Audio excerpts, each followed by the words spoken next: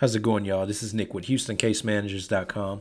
Another update for extra food stamps. 2 more states have been added, so that brings the total to 31 states.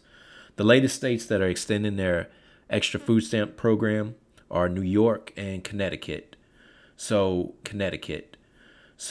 New York, they're going to extend the food stamp program in July of 2022, and they're going to deposit those extra food stamp benefits. If you stay in New York City, it's going to be from July 18th through the 29th. Now, if you stay outside of New York City, there's a different time frame that they'll distribute benefits. So it's going to be from July 11th through July 14th. And if you don't receive your benefits during those 3 days,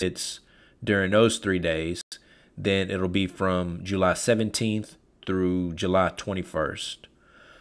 So again, New York has extended their extra food stamp benefits program. Connecticut is the other state, and Connecticut, they are going to distribute their extra food stamps starting July 15th.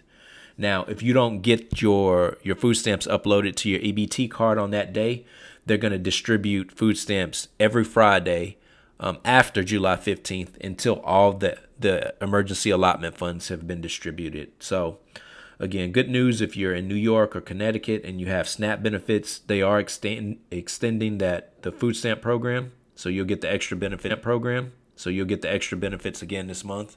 If you have